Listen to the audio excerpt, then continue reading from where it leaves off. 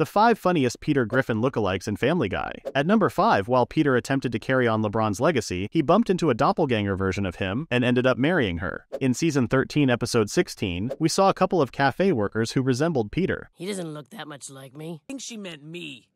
Oh. At number 3, Peter thought he was going to the bathroom with Lois, but instead encountered a couple version who looked exactly like them, only reversed. At number 2, while the Griffins were shopping, we saw a few people who looked like Peter. At number 1, we have Terminator Peter, who crossed paths with Peter and sang together in the club.